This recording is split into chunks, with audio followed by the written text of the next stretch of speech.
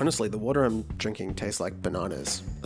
Okay, so do you ever get so wrapped up in something and then you get to a point and you look back and think, what the hell have I been doing?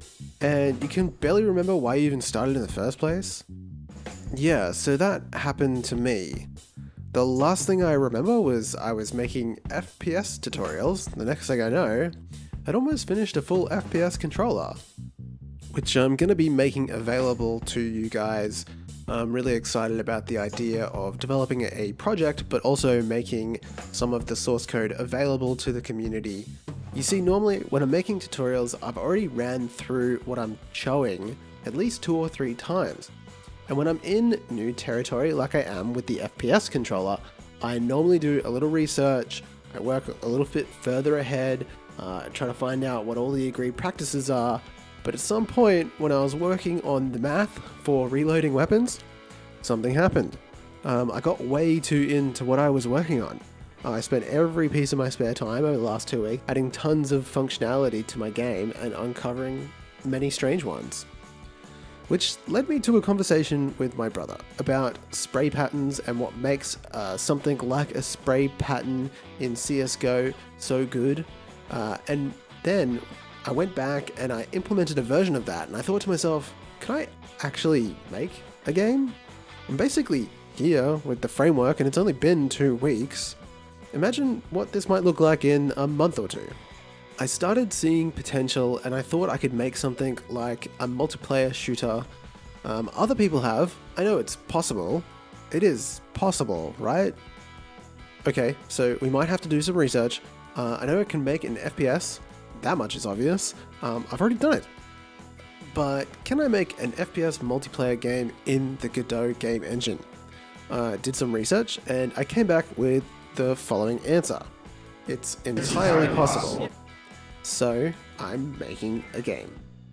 Do I know what I'm making yet, apart from an FPS? No, not really. Do I know exactly what the mechanics will be? Not at all. Okay, Isaac, you don't know much about what you're doing. So what is the plan exactly? Well, let's make one. I'm going to approach this project the same way I did with my first game, Reindeer Rescue, available on itch and the Google Play Store.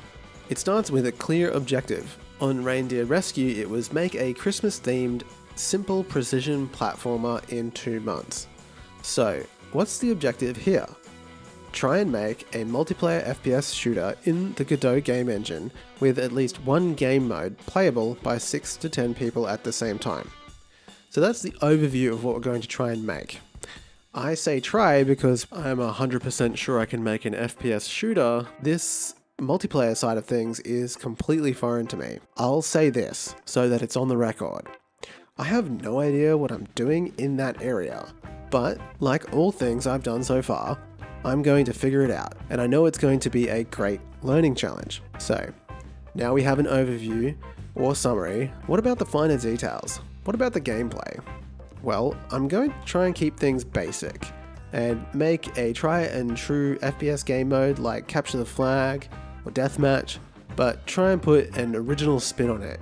It's not locked in yet, so I'm open to other ideas. I've always liked team-based games with an objective, so perhaps a more broad statement for gameplay would be to develop a team-based game mode with a clear objective where players can use a number of different strategies to win. And what about the world? Will it be realistic or will it be stylistic? Well, I actually haven't even thought about it until this point. I know I'm using weapons like an AK-47 in my current FPS controller, but I'm not locking myself into a particular theme or look yet. I have one rule: keep it simple. I don't want to waste time making custom assets, so we'll be utilizing vast libraries of CC0 assets online and customizing them if I have to. The visual theme will change, but it's not central to the goal of this project, so I won't worry about it too much for now. Then lastly, what's the timeline? Well, at the moment there isn't one, but I don't want to work on this for a long time.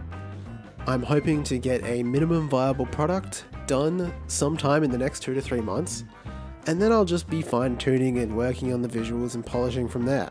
I'm not trying to make a commercial game or compete with esport titles. I'm just learning, I'm having fun and challenging myself. And if I happen to find success, well, even better. So, that's where I'm at right now. This video is sort of a mini audio game design document, and I'll be checking in on the regular to show you what I'm working on and where I'm at with things. If you want to come along for the ride, hit that like button and subscribe. I've been having a lot of fun so far, and I'm excited to see how far I can take this. I'll see you sometime soon. Thanks for watching. Oh, I should probably say, you can get the FPS controller that I'm working on completely free. It's on my itch, and you can just download it. I'm going to be updating it semi-regularly. My idea is essentially, as I'm working on this game, I'm going to be making some components of it available for download so people can dissect it, see what's going on, and use it in their own projects. At some point, I guess I'll have to close it off when it gets too specific to my particular project, but right now it's actually quite generic and I think it could be useful to some people, so it's there if you want it. I may even make some tutorials about the things that I've been making. I'm getting pretty deep in the weeds, so I don't know how I could break it down. But, you know, anything that I talk about in the next couple of devlogs, if you find it interesting, just drop a comment in, let me know, and I'll try to make time for it. I know a lot of people have been requesting sort of more specialized tutorials on certain things like AI from that video way back at the start of the year. To be honest, I don't know if I'm going to get to that. I would like to. I may need to, just to be able to learn how to make, you know, bots or whatever, like, I don't know. I may have to revisit that anyway, but at the moment I'm just going to be working on this. So that's all from me. Thank you so much for watching. I'm Isaac and I am Chaff.Dev, and I'll see you next time.